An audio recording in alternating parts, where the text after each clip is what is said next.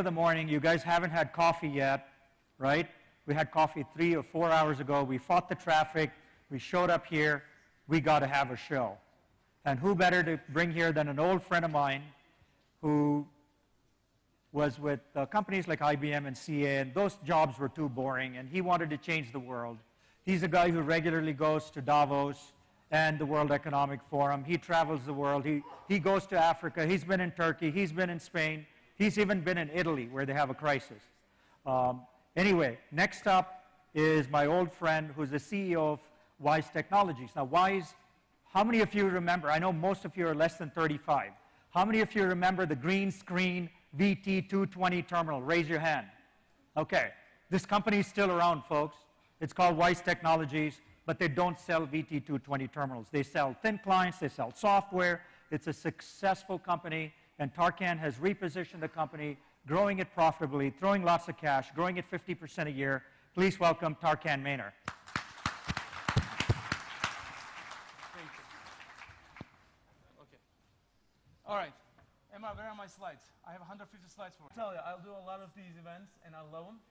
Especially, thank you. Again, I do a lot of these things and travel the world, and I'm blessed that we have that capability and the time. And I never had this many email exchanges with any event organizer. I swear. 15 people are emailing me from NASCAR, and I love them. And every time I answer, I get 15 new emails from every single person. So we are so well prepared. I have 150 slides. Every slide is reviewed by every single person at NASCAR. I love the team. I love NASCAR. Big hand to NASCAR. By the way, where is Avinash?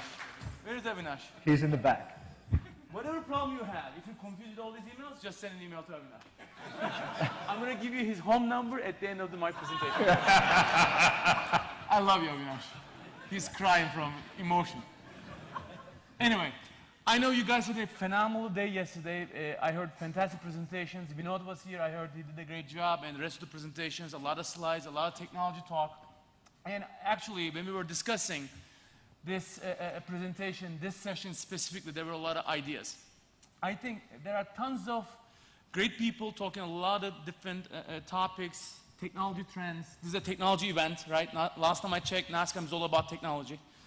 And in 30 minutes, obviously, we cannot cover everything in life and in technology, in high tech. We just wanted to have a quick discussion, a high-level discussion, to open up more discussions maybe later today, later in the month, later in the year, and into the future. So that's the goal a little bit today. I have no slides. I'm just going to have a conversation with you, and hopefully, toward the end, I'm having about half an hour here. Maybe we carve out about 5 minutes. MR, you come up over here. We have a conversation with the folks in the audience. So, first of all, I'm going to fire my CMO. We are gold sponsors with Red Hat and Tally, and our name is number 3. We should be on the top because we want to sell a lot of product here. We want to sell a lot of product in India because India is going to be a phenomenal market. In the beginning, in the last 10, 15, 20 years, a lot of focus into India was because of employment, finding low-cost employment. Let's be honest. That was the goal for many Western companies. But now that game is changing.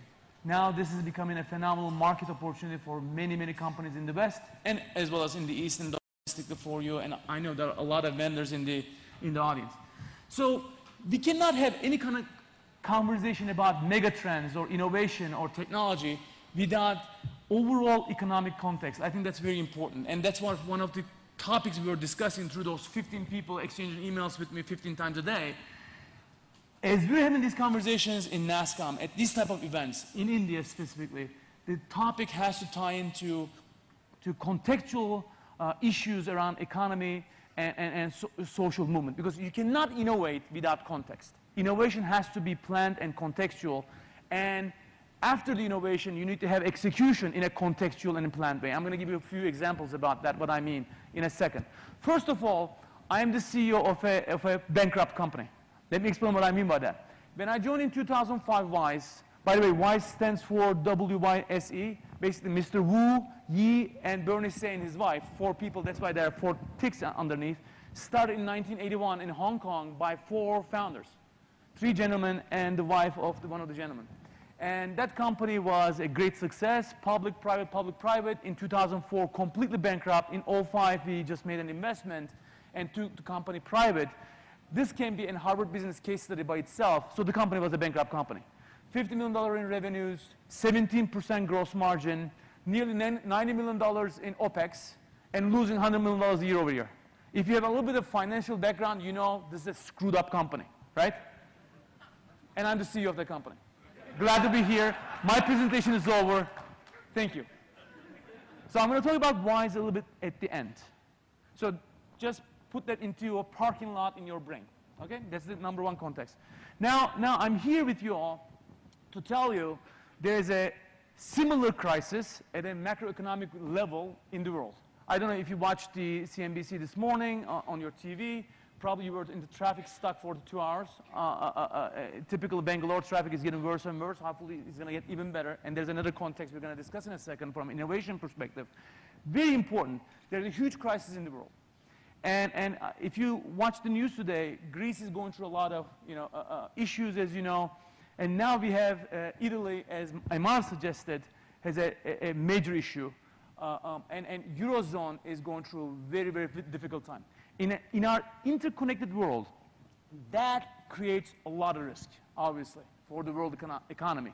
At the end of the day, today, when you look at the world economy, 70% of all economic activity and purchasing is still coming from the West, as of 2011.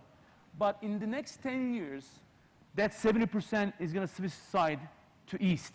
As you might have read books and you're going through this kind of an economic velocity yourself in India, you're expecting 70% of that economic velocity is going to move from the West to East, as we all know. There are different numbers from different analysts and economists, but that's pretty much around the high level. 70% today in the West, moving 70% to the East. Within the current context of economic velocity around the world, the fact what's happening in Eurozone and what's happening in the US, it's obviously big challenge for the East, for countries like India, for countries like China, for countries like obviously Vietnam, and the other SWET countries in the emerging economic regions. There's a big concern. That is the reason it's hugely important that domestic consumption and domestic innovation in the emerging market have to actually accelerate. And actually, that risk creates a huge opportunity. And one economist was saying actually yesterday, and it was very interesting, uncertainty and crises are gold mines, are the best times to innovate and create more consumption and more economic velocity. Because at the end of the day, the world economy is going to grow next year, in calendar year 12, 4% year over year. That's a huge growth rate when you look at the world as a whole economic region, the entire planet. And most of that is going to come in the East and some of these emerging markets, like the BRIC and plus SWETs, like the Colombias and Indonesias and Vietnams, even Egypt with all the political uncertainty they're going through, Turkey, South Africa, and so on. When you look at the G20 today, out of G20 countries, there are 7 of them are these emerging markets today. And that number is probably going to grow over the next 10 years. So this context is hugely important for any kind of an innovation or tech discussion. Any tech innovation without this context, I believe, is doomed to fail. We need to understand the economic overall context when we innovate. When we innovate in any space, from biotech to tech to green energy, whatever that might be. Hugely important. And techies, nerds like us, sometimes we forget that. This is hugely important. And this is one of the topics that I was actually exchanging emails with the NASCOM folks 15 times a day. In this kind of an event, even though it's a tech event, that economic context becomes so hugely important because successful innovation versus failure is going to be based on that context. Now, when you think about innovation, I'm going to get into the innovation and some of the mega trends that the way we see it has to be so contextual within the context that you live in. That's hugely important. And let's think about that context for a second from an economic platform and social platform. When you look at a country as a whole, take a look at India for a second. To create that economic platform for more innovation, you have to have a few things in place first of all. Number one, a common infrastructure. common infrastructure. Think about it like a temple. The foundation is all about infrastructure, and that infrastructure are the roads, are the bridges, are the tunnels, are the smart grids and the networks, the cell network, the telco networks, as well as the infrastructure for better food supply, water supply, and waste management. Without those things, you can innovate all day long. But if you don't have the infrastructure, you cannot take that into the execution to create more economic value. Hugely important. With that infrastructure in mind, then you can deliver a better level of education, environment, energy policy, and obviously, very importantly, healthcare policy connected to better financial system. Without which, you can innovate all day long. Without the stable financial system, you cannot put the money to execute on that innovation. This is hugely important. And obviously, national security on the top of the temple. Without the stability in national security, you cannot take that innovation into execution, and in a stable economy, in a stable society, you can deliver more value. These are hugely important components for better innovation, planned innovation, and obviously contextual execution. So those are the topics I think going to be hugely important, especially in emerging markets. Because if you have bad air, bad roads, bad education system, bad healthcare, bad infrastructure, and bad water, and bad waste management, that innovation is not going to flourish into the future. Hugely important.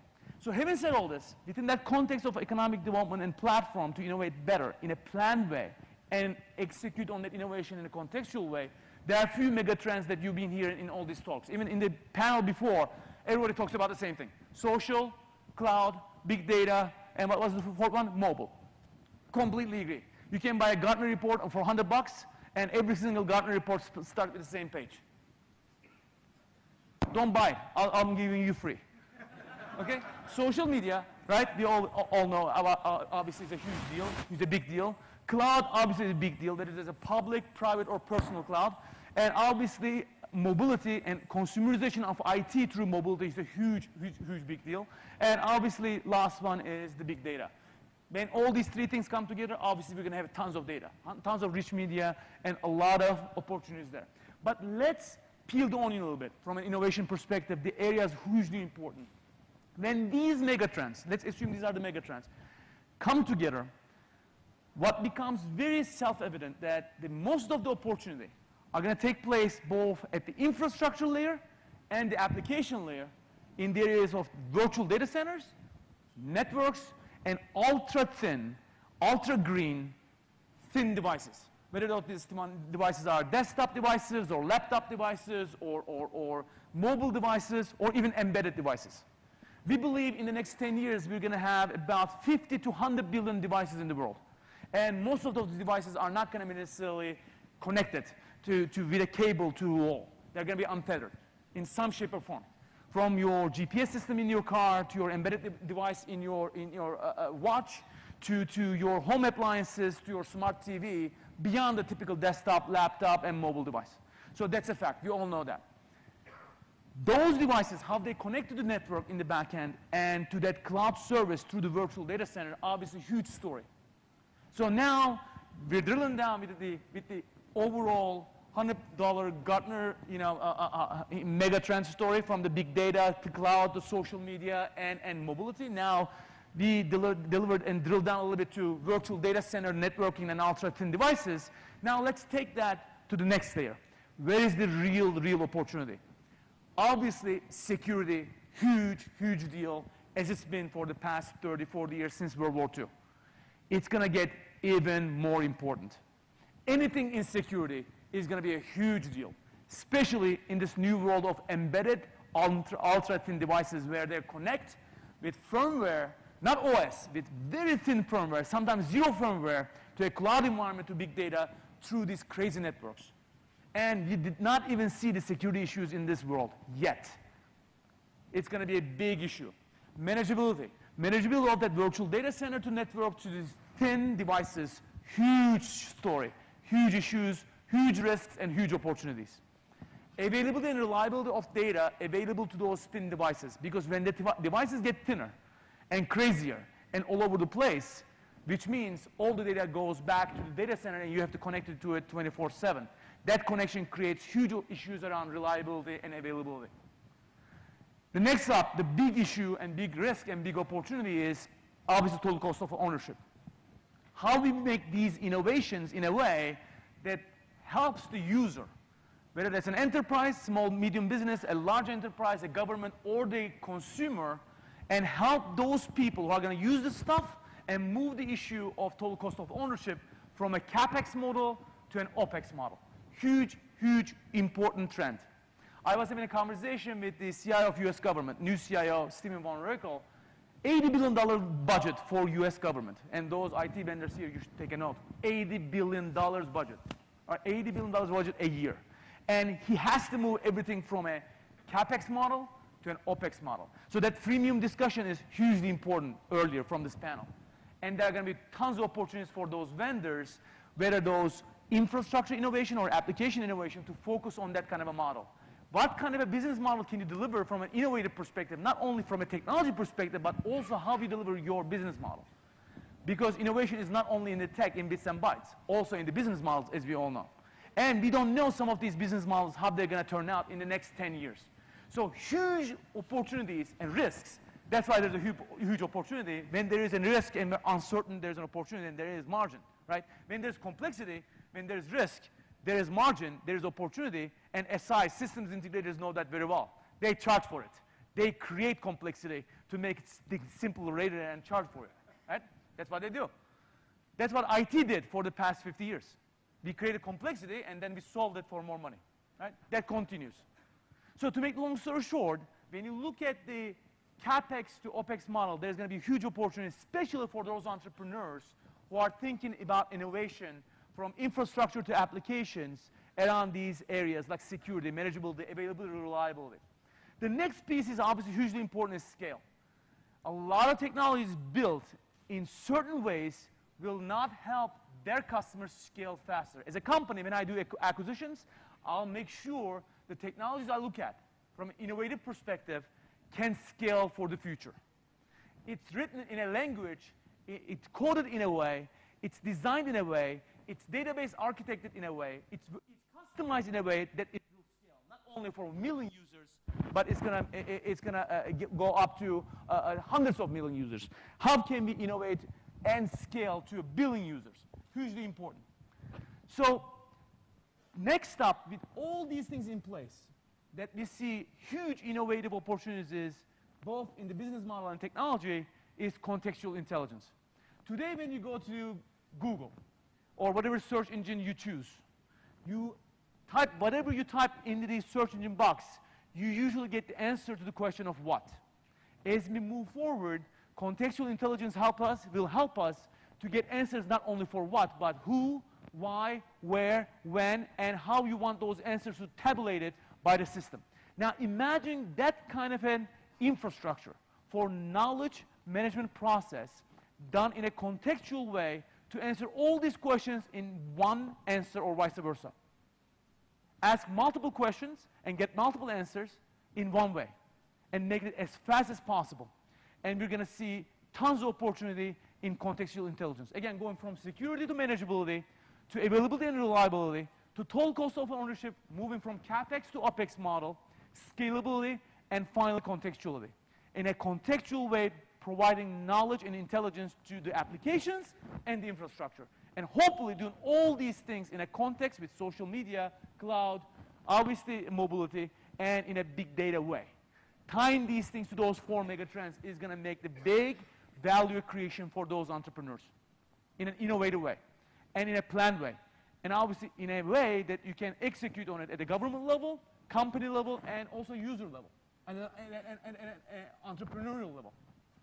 Having said all this, beyond any of these megatrends or any other Gartner IDC report you're going to read, in all these different layers of the innovation can take place from infrastructure to apps, we believe there is going to be tons of opportunity still in every area around customization. Let me explain what I mean by that. Even if in an area there is an innovative idea or execution done, just like social media with Facebook, there is still tons of innovation opportunity available, customizing and focusing in areas in different dimensions. Let's think about these dimensions for a second. Number one, geographic dimension. I travel the world and I'm blessed on that, as my company also is growing very fast. And I see Facebook models in every country and you never heard of. And Facebook can never succeed in those countries because they don't understand the culture and the context. Going back to the contextual intelligence, going back to the contextual innovation and planned innovation and contextual execution, best example for you. Anybody Russian from here? Anybody from Russia in this room? Anybody? Not one? They don't come to Bangalore? They should. The best better. So there's no one. That's great. So we can talk behind them. So in Russia, there is an application called Kontaktia. It's basically contact in Russian. So now all you speak Russian. Fantastic. It's the best Facebook competitor, same model, same idea, but done in a Russian way. And nobody uses Facebook. Everybody uses Kontaktia. And Facebook is going to have great problem to get into that market. It's completely contextualized and regionalized. So think about geography. Whatever other countries do can be geographized and customized in every country. And many of you in the industry know that. But there is still huge opportunity in that space. Whether that's infrastructure or application innovation around security, manageability, availability, reliability, CapEx to OpEx movement with TCO and business model opportunities or scalability, or contextual intelligence opportunities at the infrastructure and application level. From an innovation perspective, huge opportunity in customizing the application or the infrastructure story into the context of that geography. Huge opportunity. Number two, customer type. Large enterprise, mid-sized enterprise versus consumer. Act differently. Huge opportunity to customize the technology to that kind of a level based on the buying behavior and user behavior of the buyer. Large enterprise, small medium enterprise versus the consumer. And third one is my most favorite, innovation opportunity. And I see some examples of that in India. Some, but too few. Has to get better. And I think there's a huge opportunity in India in innovation in this space. And I'm not giving you the typical mumbo jumbo from a US perspective. This is the Indian perspective for you that you need to figure out how to tie in. That's the verticalization of the innovation. Every single vertical industry acts differently, from public sector to private sector.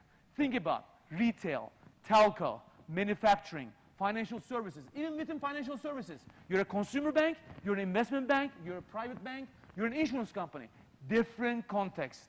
Different ways of using infrastructure, different ways using applications. In a frictionless business world, everything is simple, boom, boom, boom. We have to move fast. Those verticalization and customization means a lot and changes everything. I'm investing in a company right now. It's a small company, zero revenue. I'm losing all my money right now. But I believe that company is going to kick ass in a big way. You know why? Because they verticalize the applications in a way.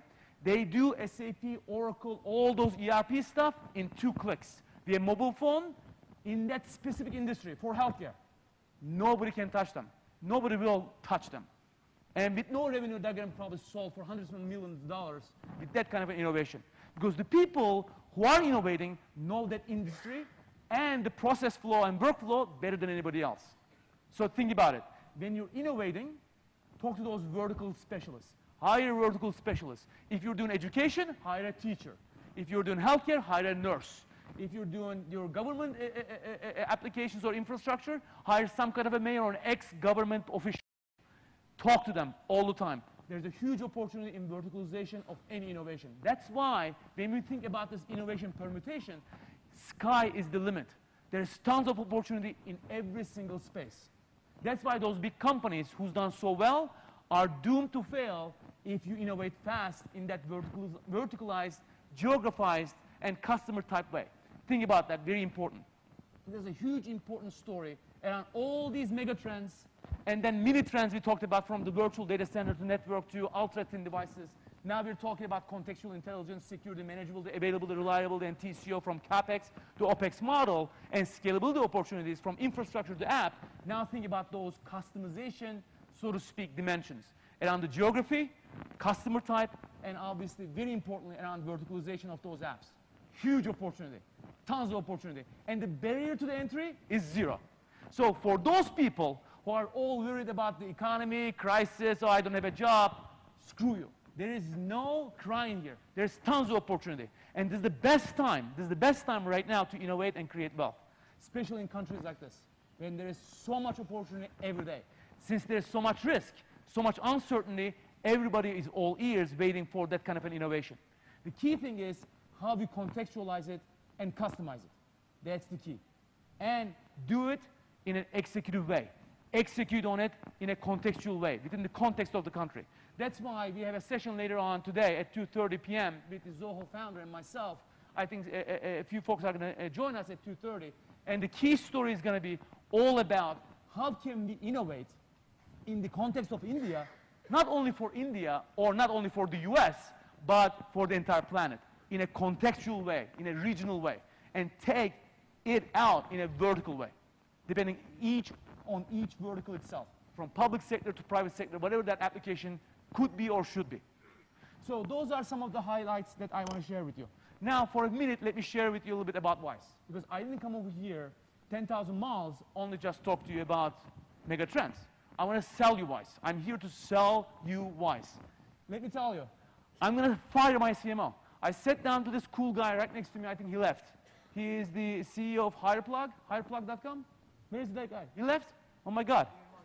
He left. I'm just going, can I see the agenda? He goes, I said, what's the next session? He goes, this Tarkan Maner guy from Wyse. I said, do you know that company? He goes, I have no clue, man. I said, I'm spending all this money here. You're investing all our lives. I'm putting from my pocket money into India and Bangalore, and this guy is so cool. He has, you know, the MacBook going on, typing fast, listening to the panel. He doesn't get about the panel. He only knows what the panel is all about. He's showing me like emails going on back and forth. He's going to be acquired in the next 5 months. He's traveling the world. Very cool guy. He's probably 16 years old. He just left. So he's typing, he looks at my card and he goes, oh, you're Wyse, okay. He's not even worried. The guy just like completely disrespected me. And he leaves. I hate that guy. Actually, I'm going to hire that guy. I like the attitude. Anyway, so this guy was HirePlug, hireplug.com. Check it out. I think that guy owes me right now. Owes me big time. Anyway, he was talking to me and he goes, Wyse, and he has no idea. I'm like, but you're using Mac? Yeah, he goes, let me check out your website. He goes, he looks at my website, Wyse, going great. And then he goes, let me do some searches on you. We're not listening to the panel, by the way. The guys behind us were yelling at us, shh, you know, be quiet. But the same story, sorry, MR, you know, cloud, social media, we went through that. So as I'm talking to this guy, I'm thinking about how am I going to invest in his company? You know, I'm just trying to buy this guy out. He goes, no, you know, we're just getting a lot of offers right now. I'm coming to this valley next week. I'm going to meet a lot of people. I'm trying to convince him to come see me in my headquarters. Anyway, he left. So to make long story short, besides firing my CMO and branding issues that I have at Wyse, I'll tell you, as I was listening to the guy and thinking about it, and he goes to this, some kind of blog forum, that's why the news media, media business is in complete change, right? Paper business, newspaper business is complete kind of uncertainty, crisis, and there's a huge opportunity there as well when you think about it from that vertical perspective. As I'm listening to him, I realize how fast our business is changing. And then he shows me this blog, and some guy blogged, basically said, you know, cloud computing is not necessarily the future, PCs are going to survive, and he's trying to show me, he's trying to prove me that in real time, he can tell something, you know, confrontational to me, right? Smarty pants, right? 60 years old. So he showed me this blog, you know, cloud client computing, what Wyse does basically, is going to be over, you know, PC is going to be, basically let me explain what's going on. We hate PCs. I am anti-PC guy. So from Dell to HP to Acer, Lenovo, the common story on all of them, they hate me. So I'll tell you what the story is here. And I know there are some PC guys in the room. At the end of the day, with all these trends and innovation opportunities, one area that we're focusing on as Wyse over the past 30 years is to eradicate the need for the complexity. IT business, IT industry has been a mafia business for the past 40, 50 years. By the way, Vivek Kundra, CIO of US government, partially left the government because he was so honest about that. So IT community finally said, you know, we need to get this guy out because he's trying to cut costs. When there is complexity, there is margin, you know, just like mafia in Sicily. You know what do? They come, hey, MR, you need protection tonight. You know, they go on. You need protection tonight. We need to protect you. MR goes, for what? You will see. You need protection. So what happens? MR pays money to get that protection and nothing happens to MR. Same thing happens with IT industry when you think about the last 40, 50 years. We create the problems, and I've been part of that mafia as well, working with large companies. You can see my resume. So we create the problem, we create all the complexity, and then we go, hey, if you buy my software and hardware, I'm going to fix the problems. Well, it's like selling flood insurance in Sahara. created all the PCs, all the hard drive, all the applications, security, manageability, backup and recovery, all the issues related to it, and then sell tons of software to manage the problem. Look, that game is over. That's the reason PC industry is going through a lot of rough times. That is the reason over the past 30 years, as Wyse, we reinvented ourselves, going back to the mega trends, looked at the opportunities in a vertical, customizable way and said, we can change the game. That's what we're doing at Wyse. So from an innovation perspective, from a Wyse perspective, that $50 million company, 17% gross margin, $90 million OPEX, losing $100 million year. Today, revenues nearing $500 million. Our gross margins are 50%, and we're a hardware company. But we don't have one hardware engineer. We sell hardware with software built in. All software developed here in India, in China, and in the US, 24/7. And it's not a cliche story, you know, India R&D, da-da-da. Look, world R&D to me. Doesn't matter where the location is. At the end of the day, innovate as fast as possible, have the customer intimacy, listen to the customer, because without the customer feedback, how can you verticalize, customize, and give what customer wants in a frictionless business world? Everything has to be so simple, so fast, so frictionless. Click, click, click, you're done. If you have more than 3 clicks, you're dead. So how can you do that? Unless you listen to the customer, you can't.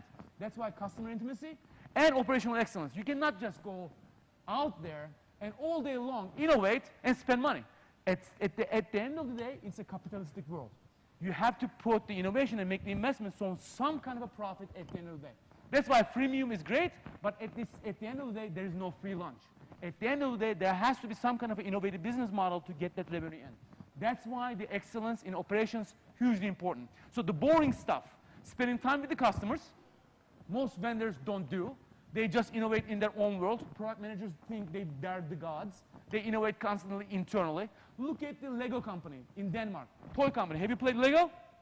They bring 5,000 kids to Denmark every year, leave them in a garden and ask them, innovate and create and dream about the toys you want to have. And then they develop the products, the toys the kids want to have. As simple as that. In IT industry, we still don't get it. We think all in this room, we are all big schools and background, and I've done this MBA here and MBA that, all the double E's and resumes. Let me tell you, we suck, okay? In IT, we suck. You know why we suck? We don't still understand what the customer wants. Few companies really broke the barrier and figured it out. We still are learning. We're still behind the automotive industry. We're still behind the toy industry when we innovate. That's why hugely important how we democratize innovation with the customers. Democratize it to the customer for them to innovate from it. Because the customer has more product managers. Every user is a product manager for you at the end of the day. Hugely important. At Wyse, over the past 5 years, we democratized our innovation process. We let the customer innovate for us and tell us what to build, and we build it for them. And once they see what we build for them, they want to buy it. Not from a competitor, from you, because they were the product managers for it. So hugely important. Make it in a way, it's democratized, customer intimacy, and operational excellence, so you can, with that operations, fund the innovation. So IP innovation, hugely important for my company, and change my company. So on that note, last point. This economic crisis, and everything is going on, all the doomsday scenarios, every single thing in the world, forget. Huge opportunity. World is going to grow 4% year over year next year. A lot of opportunity in India, and a lot of opportunity here in Karnataka and Bangalore. Big time. But innovation in a planned way. And execution of that innovation in a contextual way, within your context. Don't try to be Steve Jobs. Steve Jobs is on his man. Become your own Steve Jobs. We're going to be innovating in your own world, in your own context. That's going to be the differentiation, the real differentiation, the real opportunity. Having said all that, I love, and I finish usually my speeches like this with a quick anecdote. One of my favorite founding fathers is Benjamin Franklin. He always said, and this is hugely important for my company, we use this as a motto. He always said, people in the world are in 3 categories, right? One of those categories are the people who are immovable. They never move. They're inflexible. You cannot move them. Second category, those people who are movable. You can move them. They can move anywhere you want them to move. And third category, the people who just move.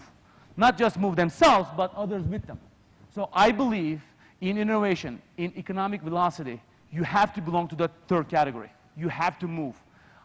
regardless of the economic certainty, risk in the world, you got to move very fast, with guts, with resilience, and obviously with a plan, with a contextual execution idea and innovation in a planned way at the same time, bringing those together. So that's my story. I'm going to bring MR here for a couple of questions because we're time up.